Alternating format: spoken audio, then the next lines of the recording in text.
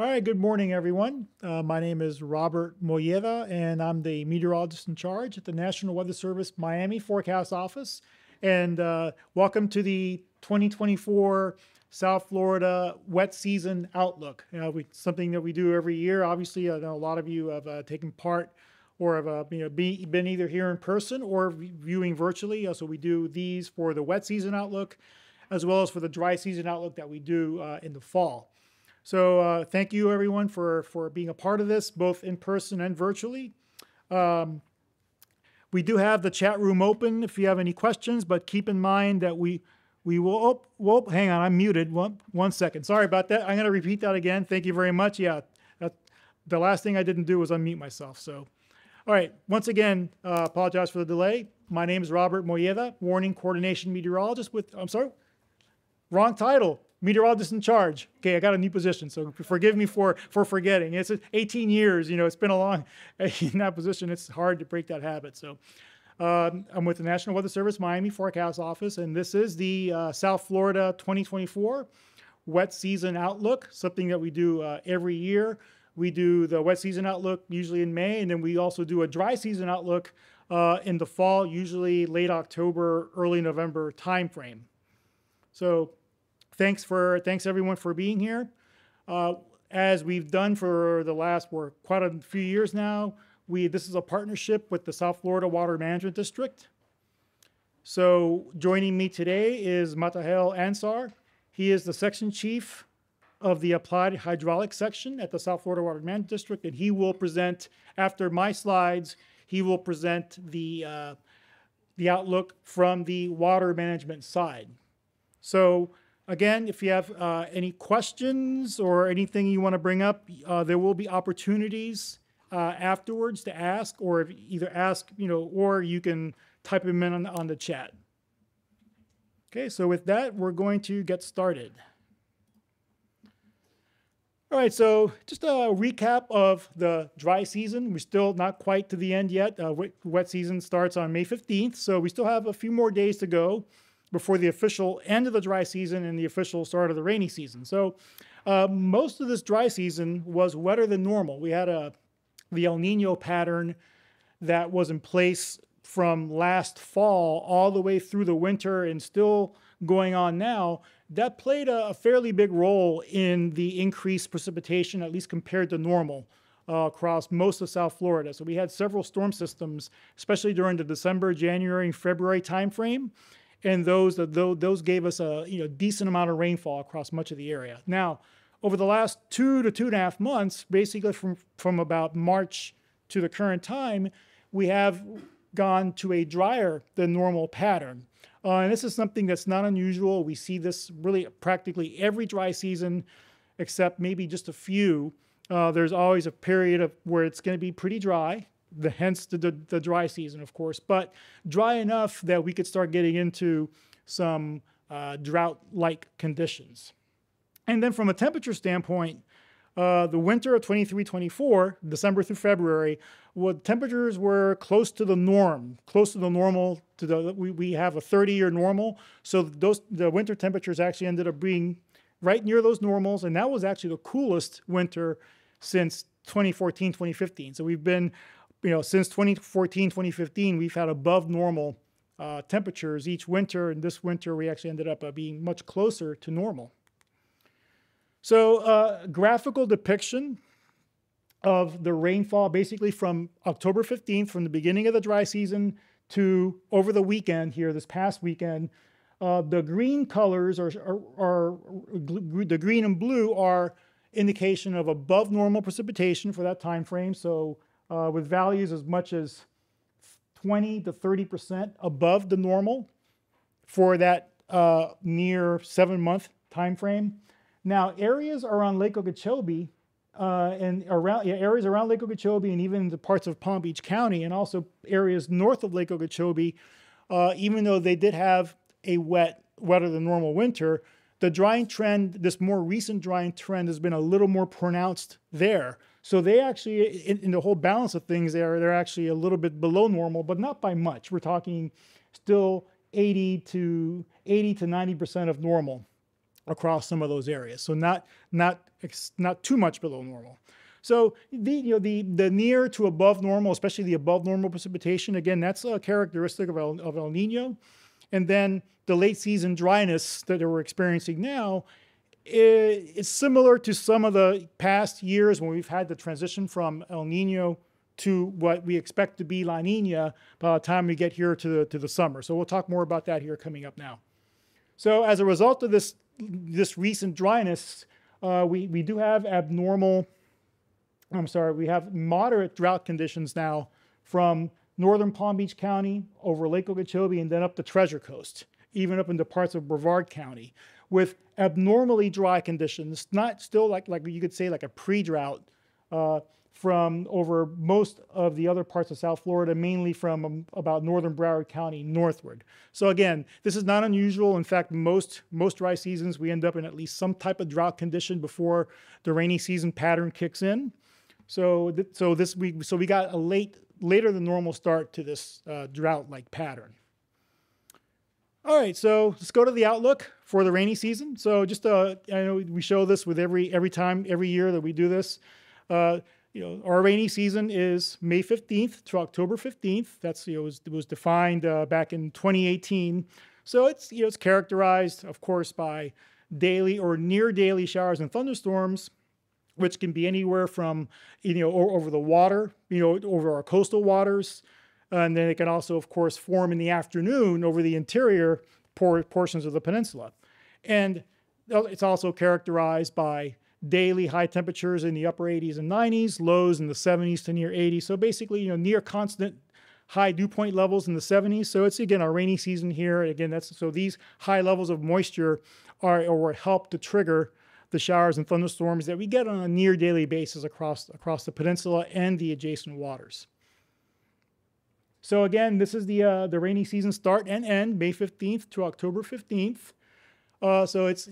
We went back, many years when we've subjectively calculated the beginning and end dates.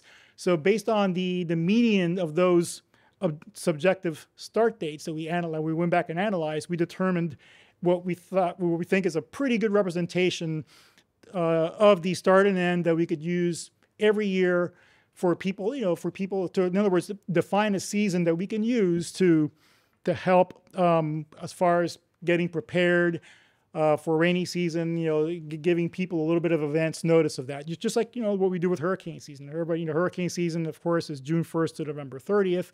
But, we can get storms forming before June 1. And just like with the rainy season pattern can start earlier, before March 15th, or it could start after, well after May 15th at times. So, without going too much into detail on this, essentially one of the hallmarks of the beginning of the rainy season in South Florida is an increase in atmospheric moisture, which, that's obviously what we need to help to form those clouds and thunderstorms that we get, again, on a near daily basis. So going back through, through our weather balloon data, we can see there, historically, there is an increase in the atmospheric moisture content or values once we get to that early to middle part of May. They stay at pretty high levels, and then they start to drop off fairly rapidly once we get into the month of October.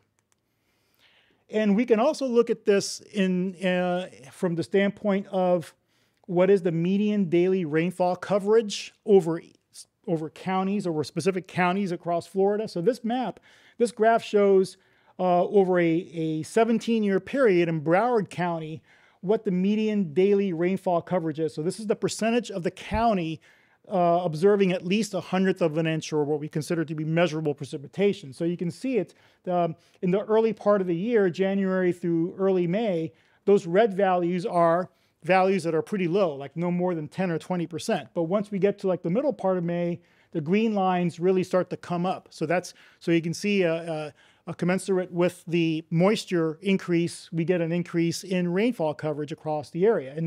And these values stay pretty high all the way until we get into the month of October. So again, this is for, the rationale behind those rainy season dates.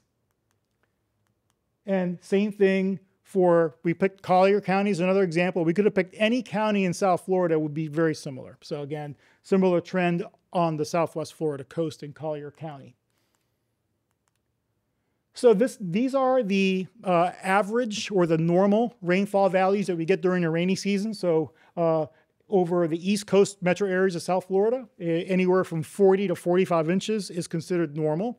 In Southwest Florida, a little bit lower, about 5 inches less, about 35 to 40 inches of rain. And then along the Atlantic beaches, it can actually be even lower. It can be as low as 30 inches or as high as 40 inches.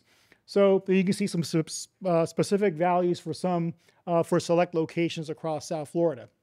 And, the characteristic of a season, about 60 to 70% of our average yearly rainfall occurs during this 5-month period. So most of the average yearly rainfall occurs during the rainy season, again, that 5-month season.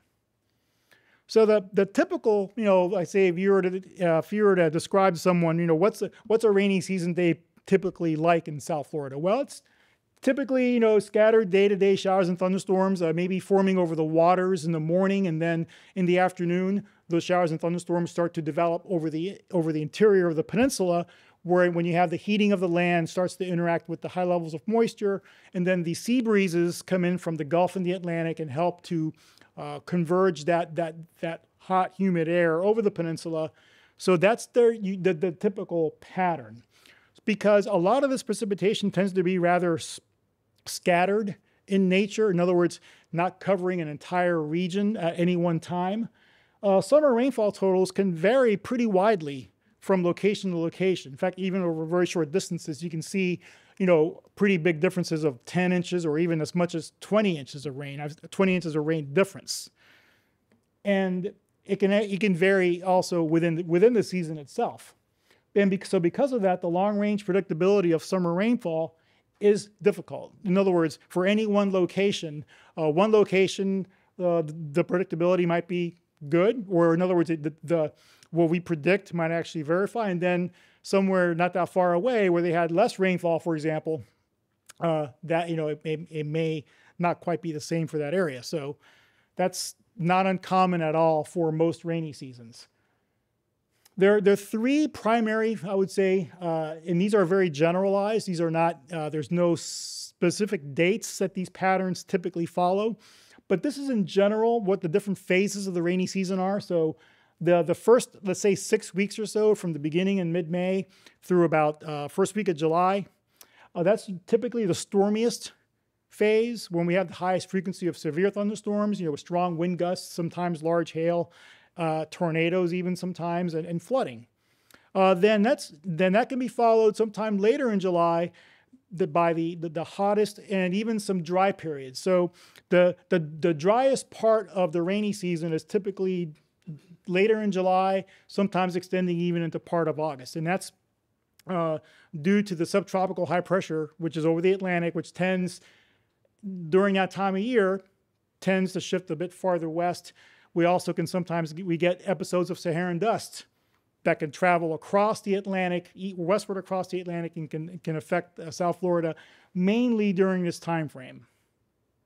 And then following that, from mid to late August through the end of the rainy season, that's the time of year when the precipitation can vary quite a bit. It's highly dependent on any tropical systems. Of course, we know August, September, and October is the peak of hurricane season.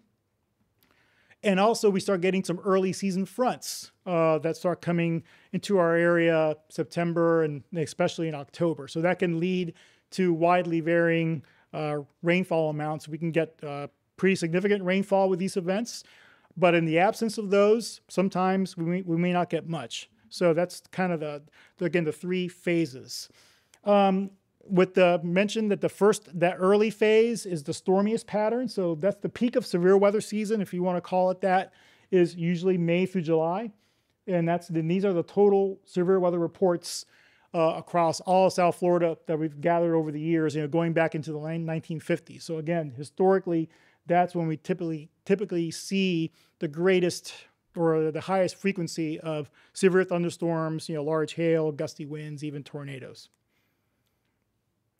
All right, so let's talk now about the large-scale global patterns, which we always talk about, for example, El Nino, La Nina, and how they tie in to this outlook.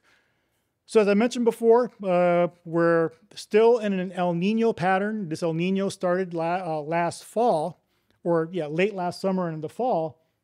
But if you look at the right side of each of these different graphics here, so these graphics correspond to different sections of the tropical Pacific Ocean. And so we monitor the sea surface temperatures in each of those areas and how those sea surface temperatures are compared to normal. So the orange values indicate warmer than normal waters in the tropical Pacific Ocean.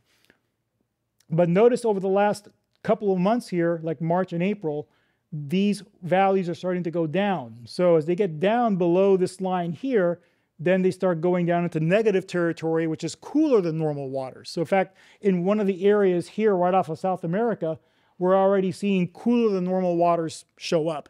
That's what we feel is the beginning of the emerging La Nina pattern, which is likely to occur by the time we get later here in the summer, and especially by the time we're in the peak of hurricane season.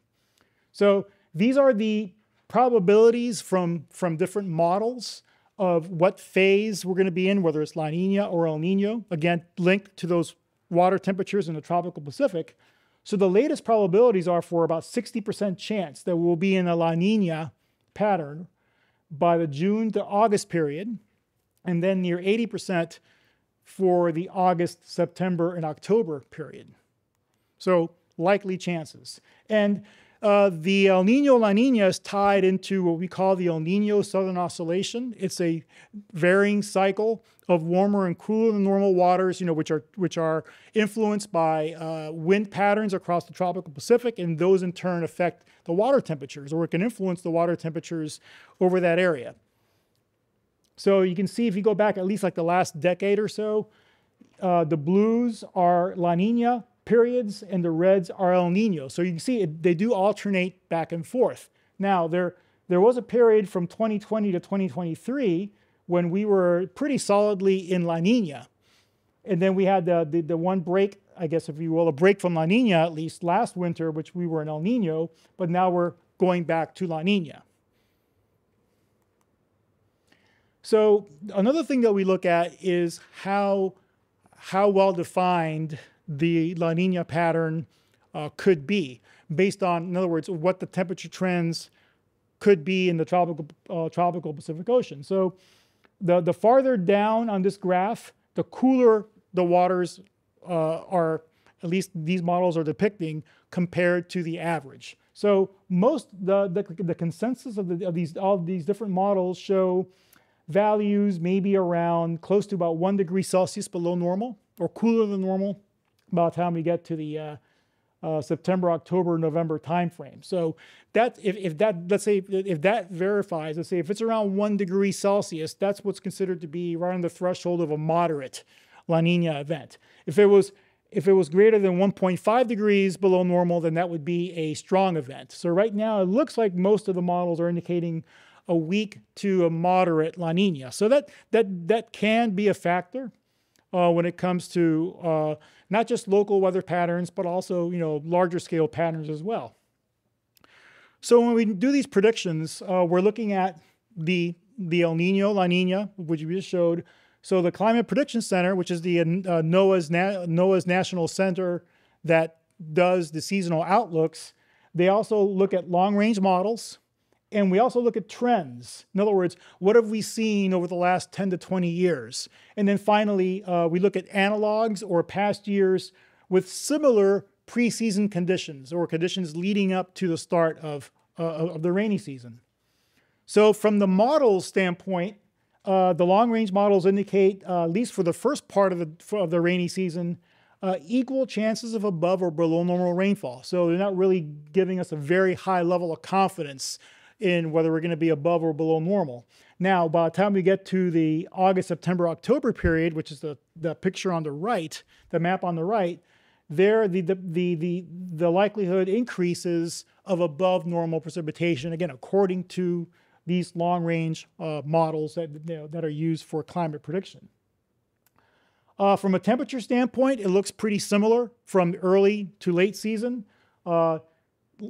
high likelihood, high probability, in fact, 90% or greater from the models of above normal temperatures throughout the entire rainy season and throughout the entire summer. Okay, so now we look at the trends. In other words, the last 10 to 20 years or so. So when we divide up the area, so we'll show, like, this is the Southeast Florida region. These are the summer temperatures going all the way back to the late 1800s or late 1890s when we started to have, records of temperatures here in this area. But really what we're looking at here is this period right over here on the far right side, those red colors. What it's showing is that the trends have been for hotter than normal summers, really going all the way back to 1990 and continuing all the way through this day. So the trends are definitely pointing at above normal temperatures. Precipitation, it is showing a little bit of a trend towards above normal rainfall over the last, let's say, 30, 40 years or so, but with a little bit more variability. Notice these greens, which are above normal rainfall, are not extending up as much, and there is some up and down or some variability in some of these values. So the precipitation trends are not as clearly defined as the temperature trends.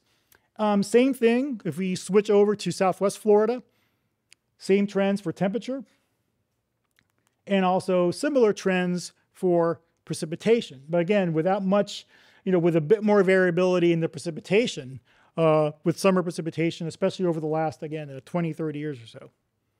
So that's the trends. Okay, then for the last piece of the puzzle is we go back to past years when we had La Nina. So in other words, past La Nina events, what were the temperature and rainfall trends? So these boxes are basically the distribution of precipitation values for the El Nino pattern, the neutral or neither El Nino or La Nina, and then finally for La Nina. So this is for the first part of the rainy season, May through July. So notice the La Nina is, the precipitation values are a little bit lower than what we've seen in summers when we've had neutral and El Nino. So that kind of supports in some way what the models are indicating as far as equal chances. In other words, we're getting a little bit of a conflicting signal between the trends, the models, and what we've seen in past La Nina years. Now, by the time we get to the latter part, the second half of the rainy season, August, September, October, then the La Nina precipitation tends to be rather equal to the El Nino years, maybe not as high as what we've gotten in neutral years. So we do the same thing for temperature. So for temperature, actually, La Nina, in past La Nina events, we've trended a little bit lower than in either of the other two phases. And then for the second half of the wet season, we go up a little bit higher. Okay, so this is just based on past years. So the trick here is putting this all together, and that's what the Climate Prediction Center, their job is to put all this data together and then do the outlook based on that. So putting it all together, this is the outlook for this month, for what's left of this month, and it is showing, at least the Climate Prediction Center is showing, leaning drier than normal. So to begin the rainy season, now we do expect to have I think it looks like an increase in rainfall perhaps next week, but that could still be followed by some drier periods until maybe we finally set into a more defined rainy season pattern. And then for temperatures for the rest of this month, likely above normal temperatures. Now, going to the June, July, August period, then we start getting into, for precipitation, equal chances across South Florida. So in other words, what this means is that we're not really leaning one way or the other. We're saying, well, there's equal chances that it could be above normal, below normal, or even near normal.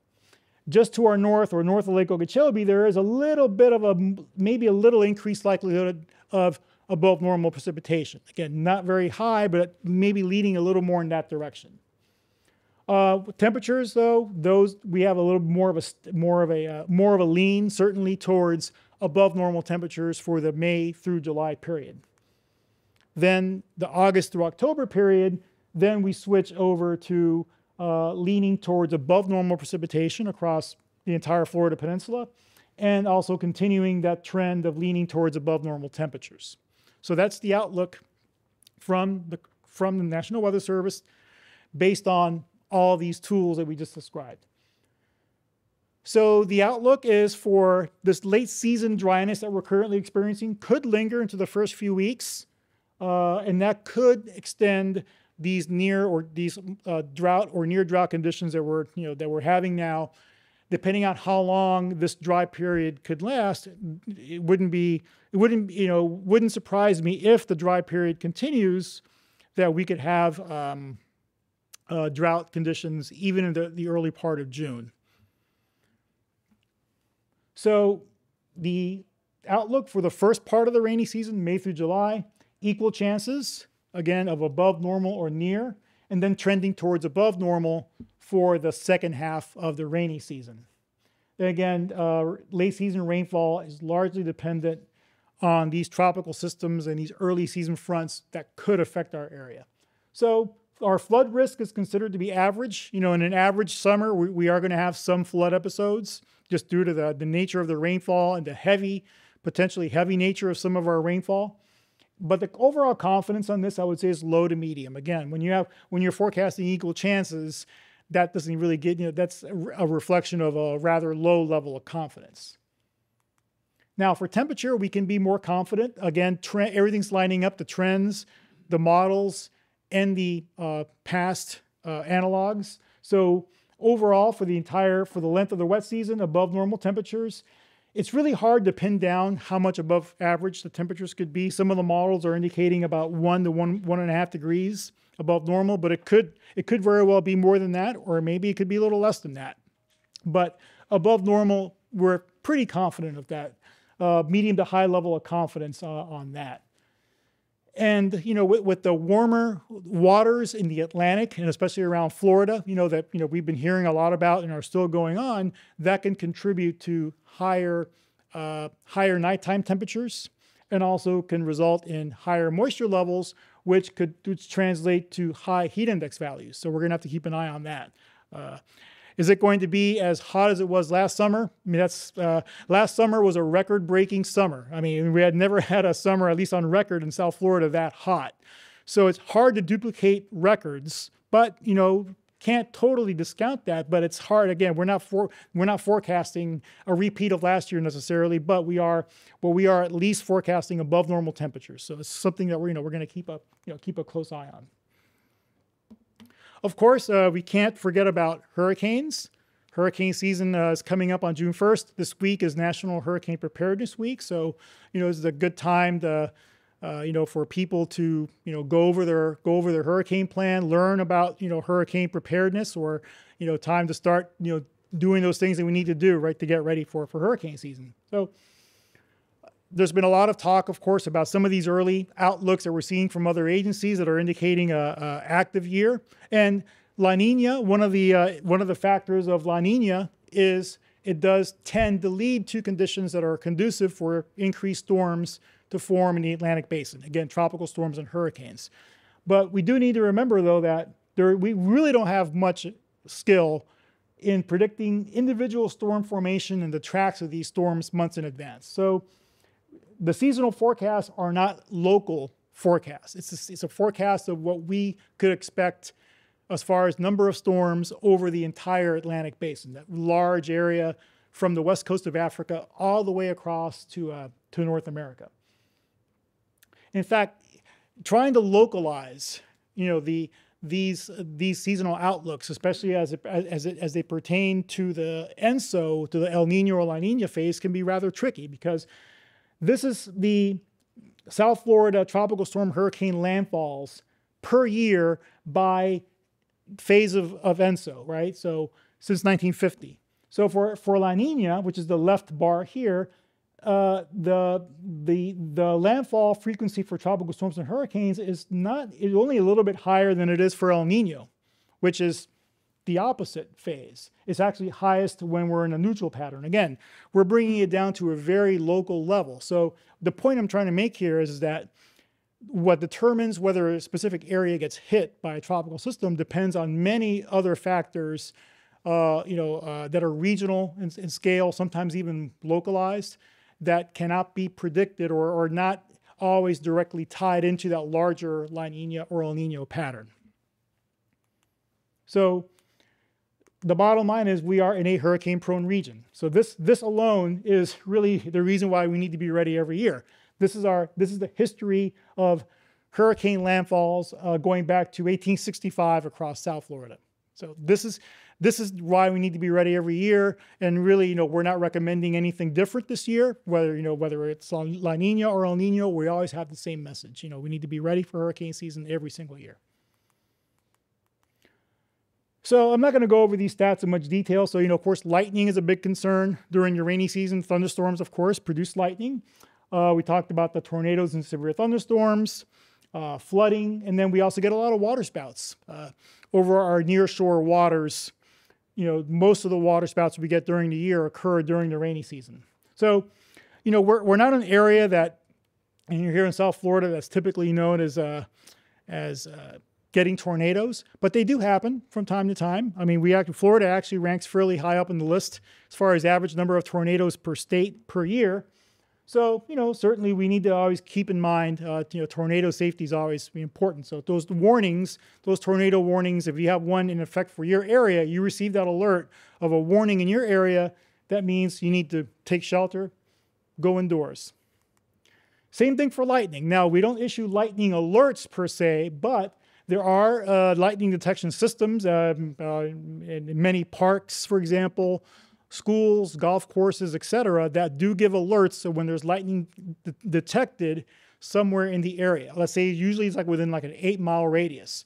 So when those alerts go off, or when you hear thunder, that's your cue to go indoors. So our slogan is when thunder roars, go indoors. That's our lightning safety slogan. Very important because here in Florida, we do lead the country in number of lightning strikes and also lightning-related deaths and injuries. Flood safety, we want to make sure that we're not driving into areas of ponded water. Most of the flooding here in South Florida is of the ponding variety. In other words, not rapidly moving water, but it's water that's rapidly accumulating due to the extremely high rainfall rates. So we want to make sure if water is covering a roadway, do not assume it's shallow enough to go in. So the main message here is turn around. If you see a flooded roadway and you don't know how deep that water is, turn around, don't drown. And of course, we talked about hurricanes and tropical storms. With the peak of the season, of course, the beginning of the season in June 1, and it peaks in the August, September, and October timeframe. We also get rip currents, common during the summer months, especially during our holiday weekends, primarily Memorial Day weekend, and also on the July 4th timeframe, and also Labor Day weekend later in the season. We have had an increase in rip current in the past, at least, an increase in rip current casualties due to the amount of people at the beach and in the water coinciding with conditions that are conducive for rip currents to form. And then heat, of course. We talked about the July-August period typically being the hottest, but any part of the wet season, from May all the way to October, we can have heat index values that can sometimes reach or even well exceed 100 degrees. So those are levels that increase the risk of heat illness. One of the things that we always like to mention, and we hear this a lot in other venues as well, is beat the heat, check the back seat. So make sure that there's no one in the back seat. That you always check to see for children, pets that are unattended in vehicles. Make sure that they're not in the car. Don't assume even if you crack the window open a little bit, that's going to help, because the temperatures can increase dramatically inside of a car. Even with a little bit of the window cracked, temperatures can rapidly reach deadly values. And also a good reminder for people that are outdoors, job sites, if you're just people working outside or exercising, limit activities, especially on those really hot days. So yes, it is hot here pretty much all summer, but we can't take that for granted. Even an average summer day in South Florida, the temperatures are dangerous enough that if you don't take the precautions, that you could get heat illness. And we have some new tools that we're assessing to assess heat and the heat risk or the threat or from heat illness. So that's something that we're going to be rolling out. We're going to be showing and rolling out here as we get here through the summer.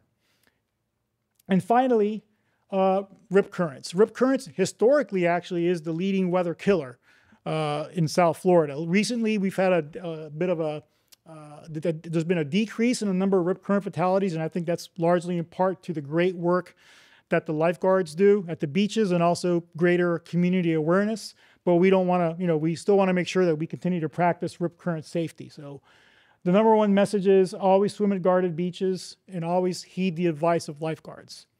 If you swim at a guarded beach, the chances of being a rip current victim are very, very low.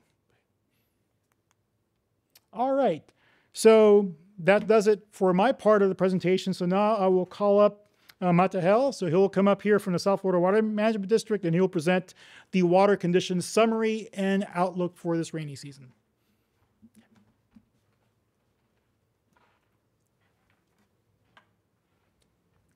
Good morning. Thank you, Robert, for having us.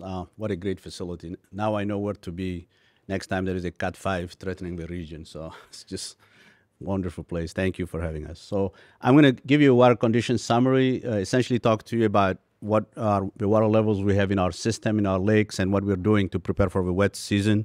I'm going to start with essentially the rainfall. I'm going to actually focus on 2023 and 2024, basically the 2023 wet season and the 2023-2024 dry season. What I'm showing here is basically monthly rainfall from November 2022 all the way to May 2024. Any plot here where you're seeing a dark blue, that means we have a surplus of rainfall. Where you have red, that means we have a deficit. Again, looking at the wet season, this past wet season, we're just slightly above normal, about 8% above normal. And that was mainly because May, June, and September were slightly above normal, and July and August were below normal.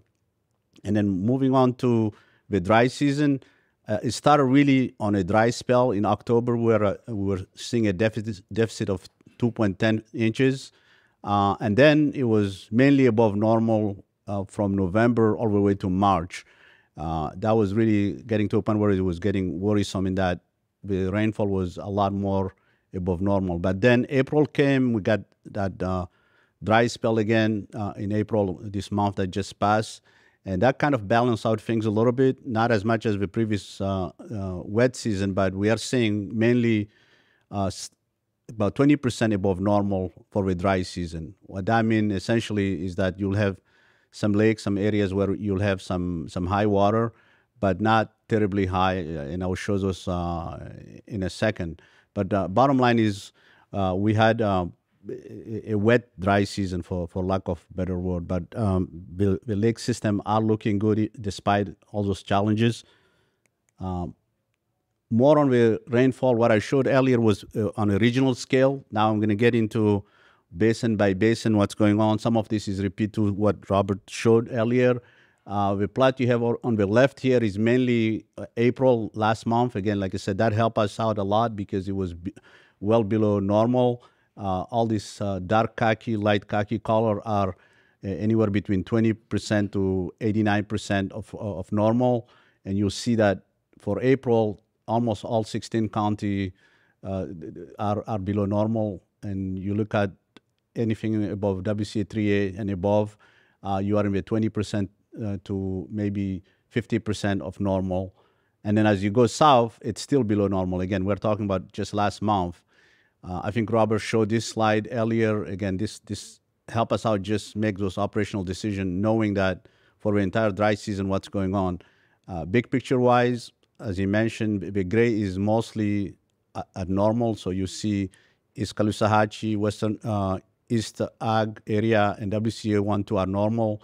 Upper Kissimmee is also normal. And then anything around Lake O here, north of it, are mostly slightly below normal. And then as you go south, that's really where you start seeing above normal rainfall. Now I'm going to cover some of the lake stages, working my way from the upper end of the system down to the south. Starting with East Lake Toho, what we typically will pay attention to again is what the water level look like with respect to the regulation schedule. The regulation schedule is basically this red line here. What that is basically a line that tells us what kind of operation we should be doing. When we are above that line, we are typically in a flood control operation, meaning we try to move as much water as we can and as safely as we can to bring the water level down to that red line. When we are below that line, we are essentially in water supply operation.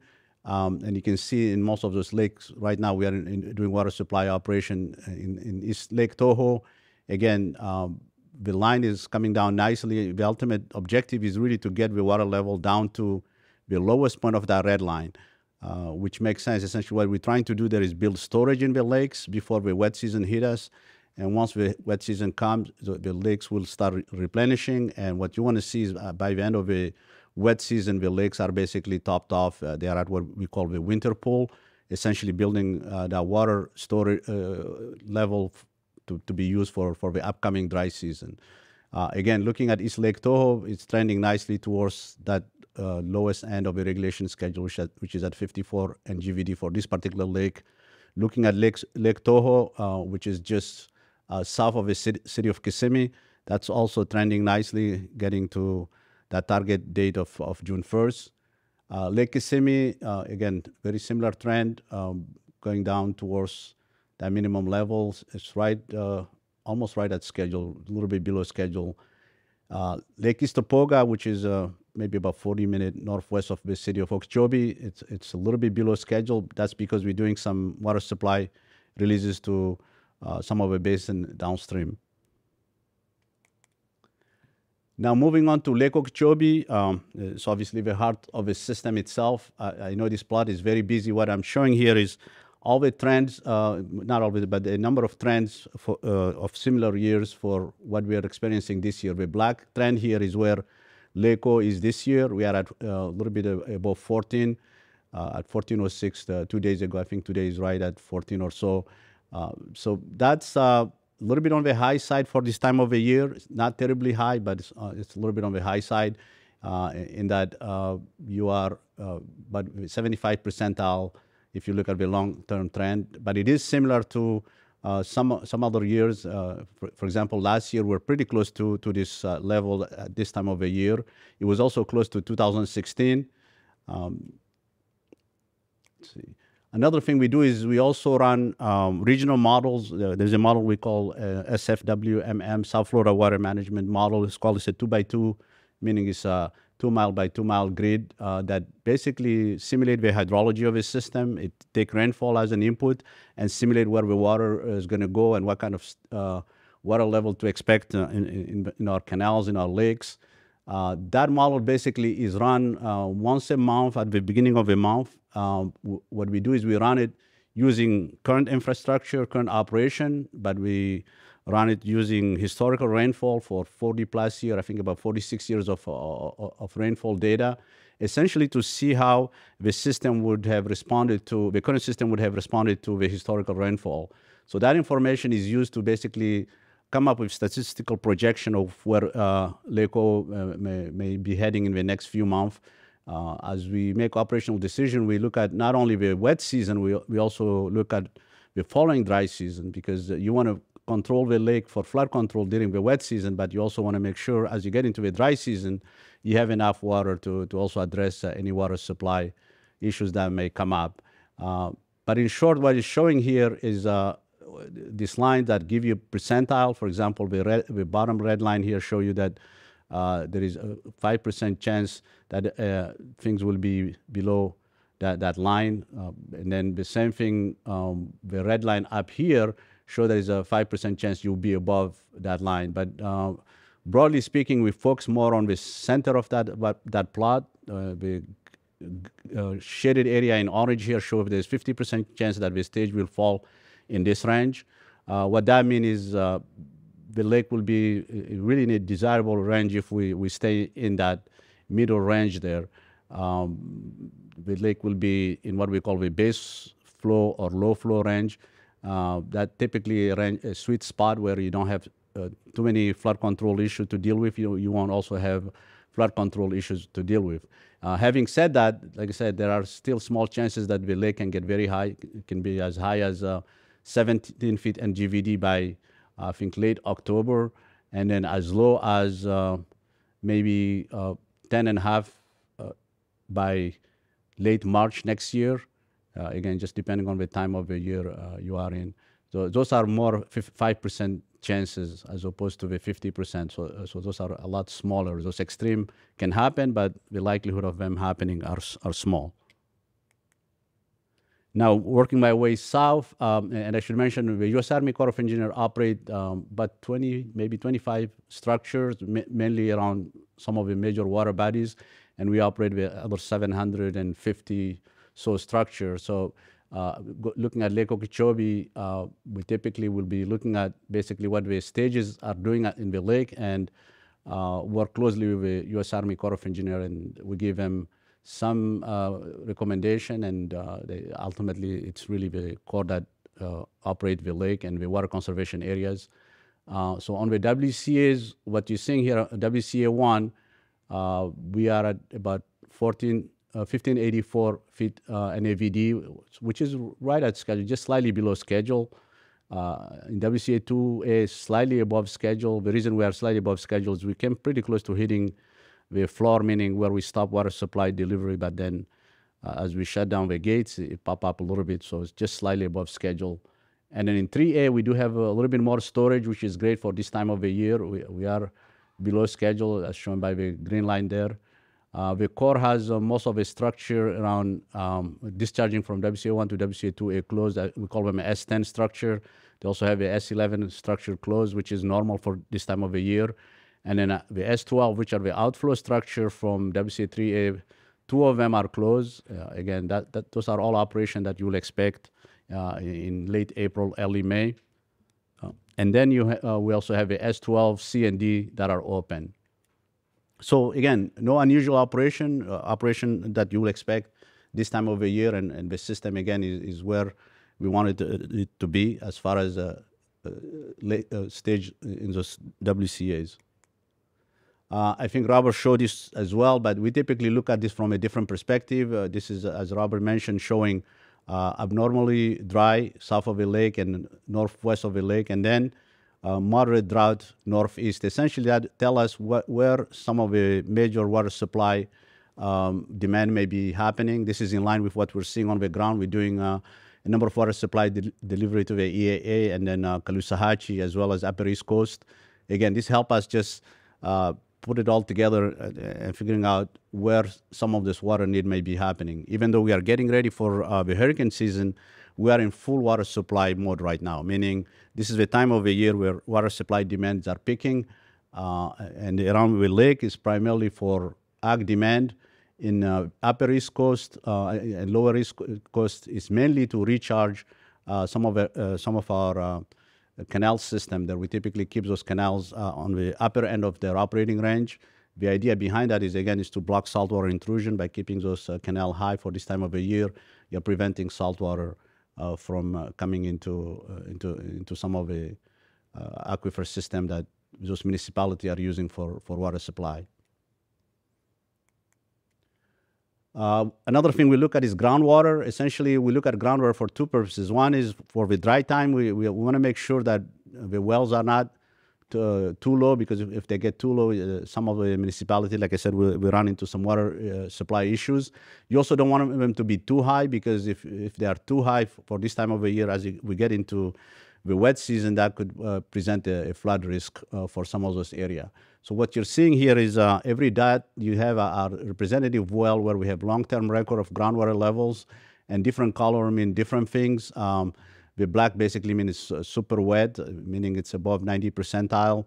The blue here mean it is wet in that 76, 90 percentile. Where we really want to be this time of the year mainly is in that green color with 25 to 75 percentile, meaning you're close to normal for this time of the year.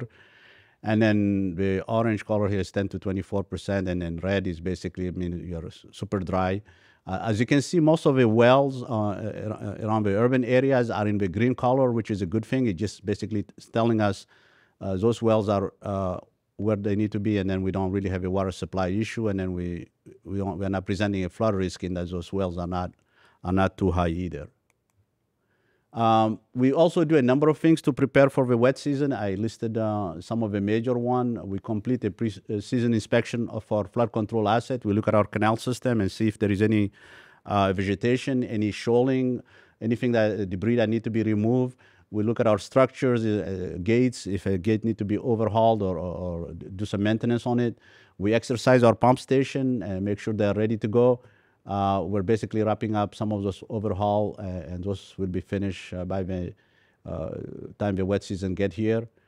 We also conduct a hurricane exercise. We just did one last week, May 1st. Essentially, it's a simulated hurricane where we exercise our emergency response, from deploying damage assessment team to removing debris to doing our inspection. All the things that we do to respond to storm, we exercised that during that one-day training, and that went really well. And that was last week.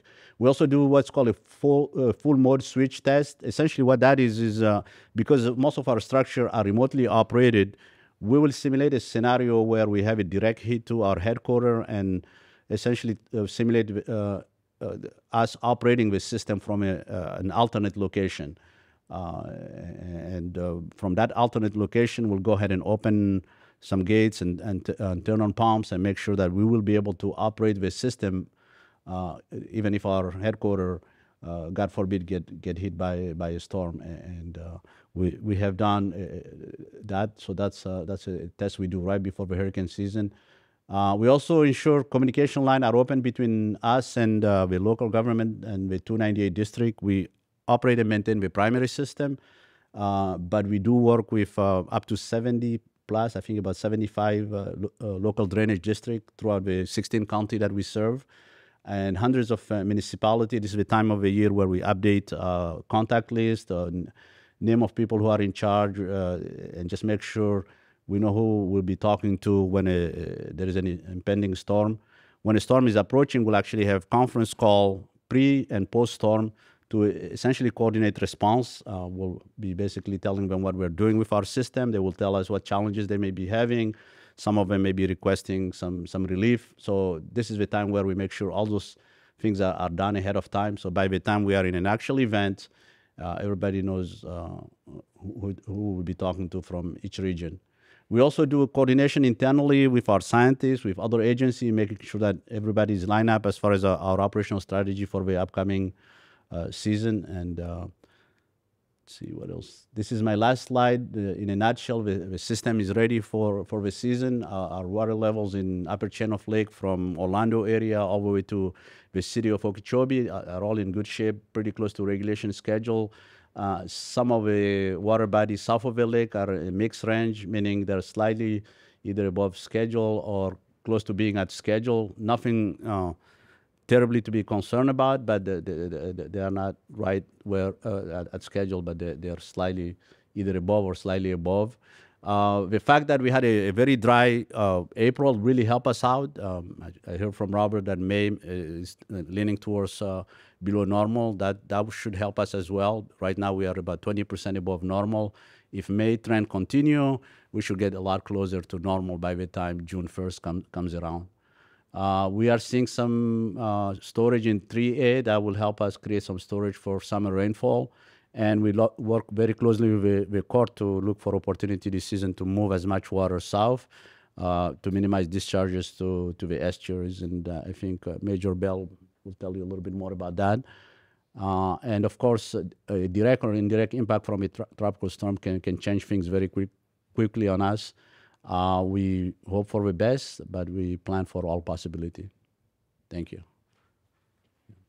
That's all I have. Yeah.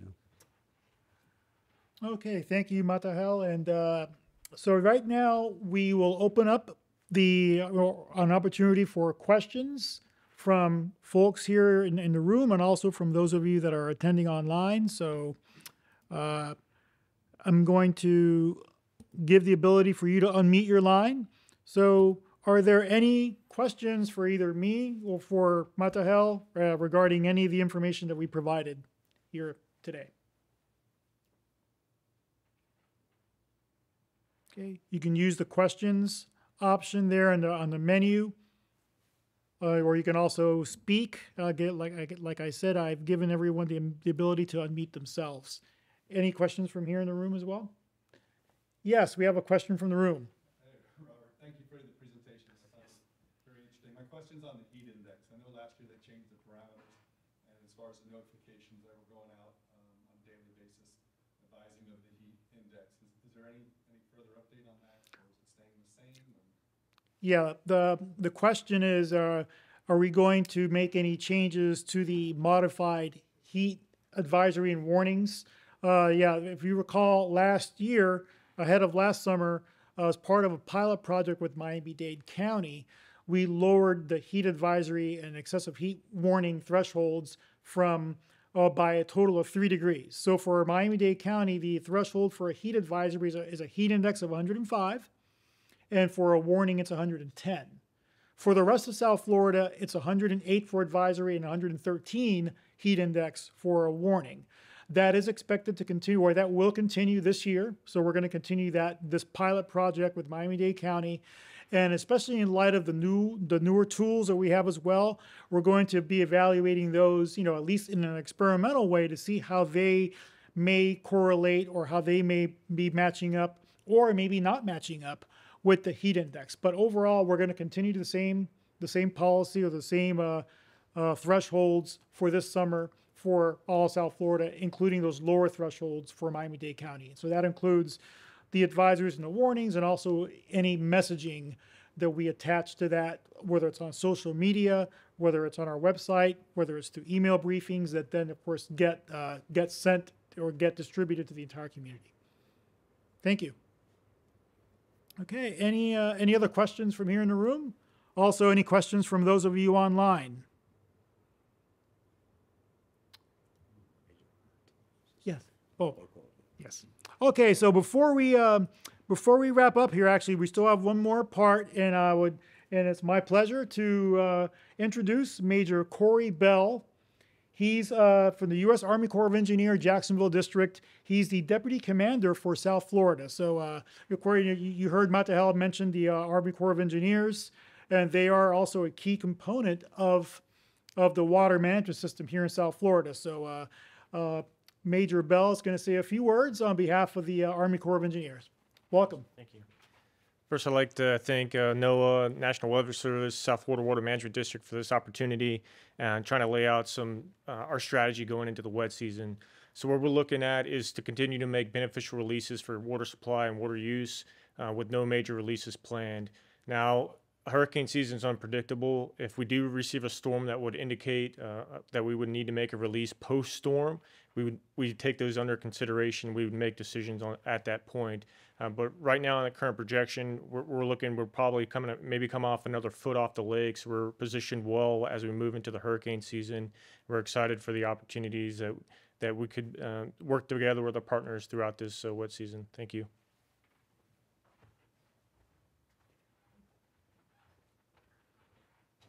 All right. Thank you, Major Bell. Any questions? Any questions anyone want? Oh, we might have one. Let's take a look here.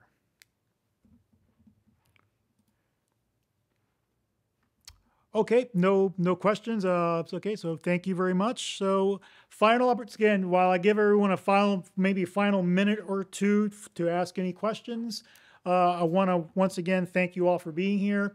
Thank you to Matahel and to Major Bell for your partnership.